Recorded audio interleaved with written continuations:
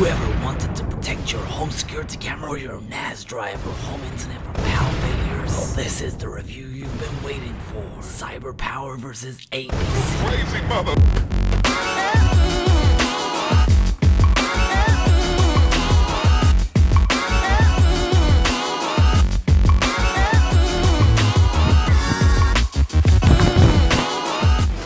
QA test, and it seems to have passed.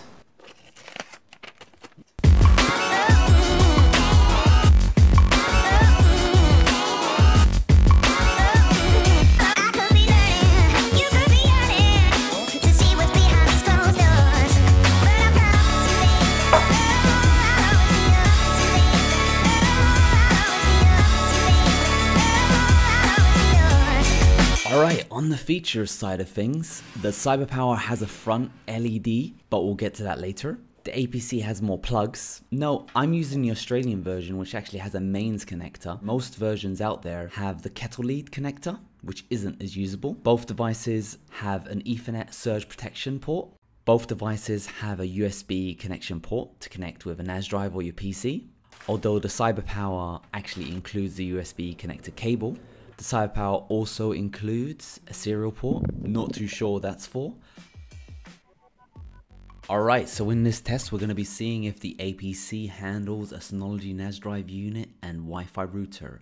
So we turned it on and connected it via the USB cable to the Synology. And now over to disk station, control panel. In hardware and power, the UPS has been detected. And there's a couple of cool options. If you enable UPS support, you can specify that you can turn off the disk station early before the power runs out. You can specify seconds, minutes, and hours. I selected 10 seconds to ensure that the Wi-Fi router keeps on going for as long as possible. Unfortunately, after about 2 minutes, the UPS unit just completely turned off and failed, and power to the NAS drive and Wi-Fi router was completely cut off. This version of the APC, even though it has a USB connection and it's detected by Synology, it does not respect the 10-second rule or any rule you specify. Now it's time for the CyberPower.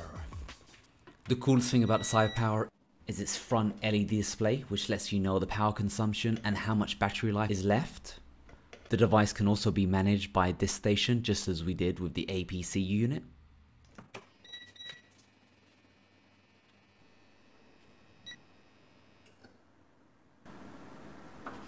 Alright, so we just tested the CyberPower, and unlike the APC, it actually did manage to shut down the Synology device after the 10-second time limit.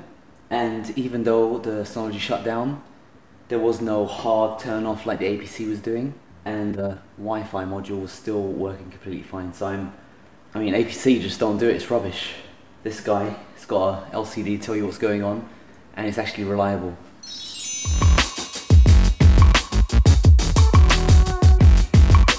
Alright, so if you're thinking, like I was, what's better to get, CyberPower or APC, and what UPS actually works with Synology, because Synology's compatibility list is very, very old, get yourself a CyberPower. This guy is called Value 1500 LCD. Thanks for watching, guys. Hope you guys find it useful. Oh my god, CyberPower. Rawr.